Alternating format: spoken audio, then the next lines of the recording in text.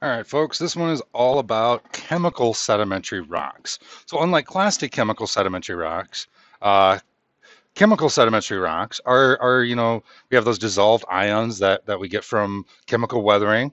They're weathered, they're eroded and transported in water from their source. And then they precipitate out of solution to form new mineral grains. This can be done uh, organically by these tiny little single cell organisms here, often called, or a lot of them are called foraminifera. These are all different little shells, right, that they make, these single cell organisms, and these are their little feeders that they stick out and gather up, right? But they make their shells out of calcite, calcium carbonate, so they fix the calcium and the carbonate ions out of solution to make their shells. This can be done inorganically too by supersaturation. So if you put way too much calcite, and calcium and carbonate in a thing of water, it'll start to precipitate out at the bottom. This can be done, if you take a glass of water, put a whole bunch of salt in it, it can take no more salt, and then you continue to pour salt in it, that salt will dissolve, but new crystals of salt will form and precipitate out at the bottom of that because it can take no more salt. So we can precipitate these out of solution either organically or inorganically. So some rocks formed by these chemical reactions, right? We have rock salt formed in evaporative settings. This travertine or limestone is formed in kind of waterfall or cave settings. Limestone found with fossils in it. These can be clues to environment, right? Maybe this was a coral reef, right?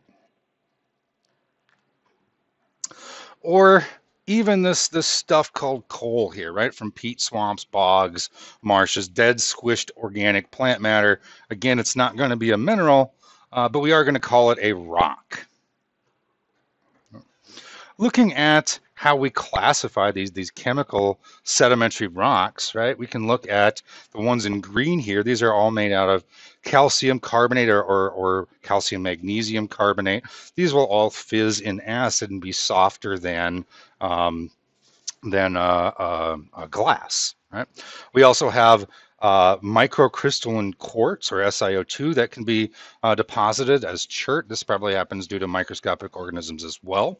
We can get rock salt. This is very important to us around here in Grand Rapids, or I'm sorry, over by Detroit. There's one of the largest salt mines in the world, is a mile underneath Lake Huron over by Detroit.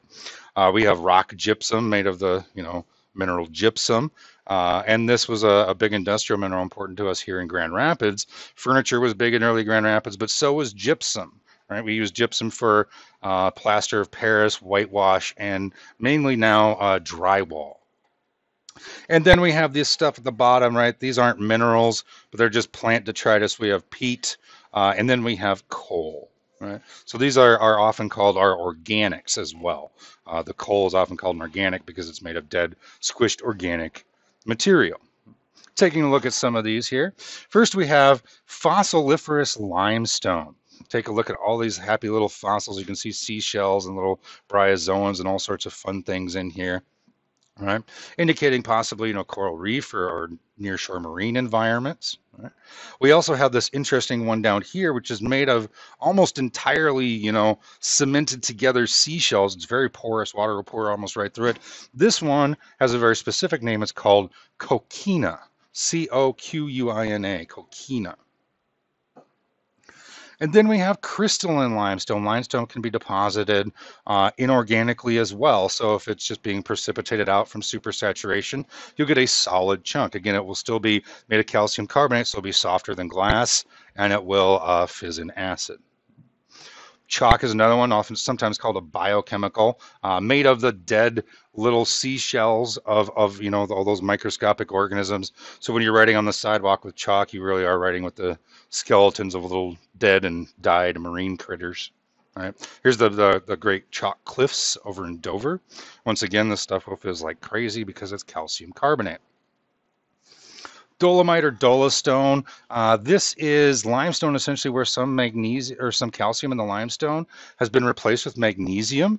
Makes it a little bit harder of a rock, a little bit less susceptible to acid in the environment. It doesn't fizz quite as readily. And then we have chert, chalcedony, flint, jasper, agate. These are all the same thing. They're just different colors, varieties thereof.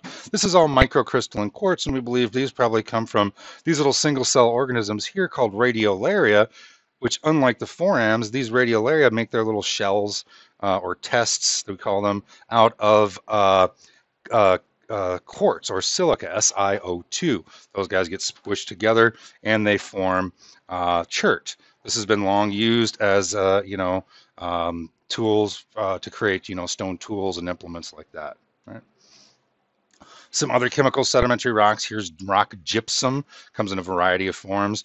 The gypsum mines here in Grand Rapids are closed now. They're all underground. Now we mine them in these big, giant open pit mines. Much cheaper to mine something above ground. Right? And here's rock salt, right? So again, Detroit has one of the biggest salt mines in the world. Here's the beautiful, pink Himalayan rock salt that you can, put on your food. Tastes delicious, right? Again, sodium chloride, NaCl, right? And here is coal. I know you folks all recognize this from your stockings at Christmas. Coal, is coal a mineral? No, coal is not a mineral. Why? No organic structure, or it's organic, right? All CH bonds that has no defined chemical composition, blah, blah, blah. So it's not a mineral, but it is a rock. And as you can see, it's just dead squished organic, usually plant matter, sometimes critter matter as well, as we see from the seashell in this little chunk of coal. Right?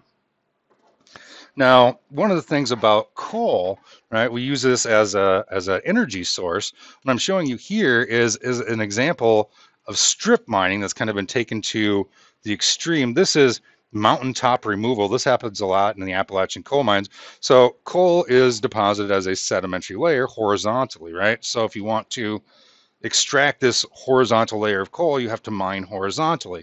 So what they'll do is just blast away the entire mountain until they get down to their layer of coal and mine it. Right? Very environmentally destructive, very terrible looking stuff. Right? Next time we'll talk about some things to take notice of in sedimentary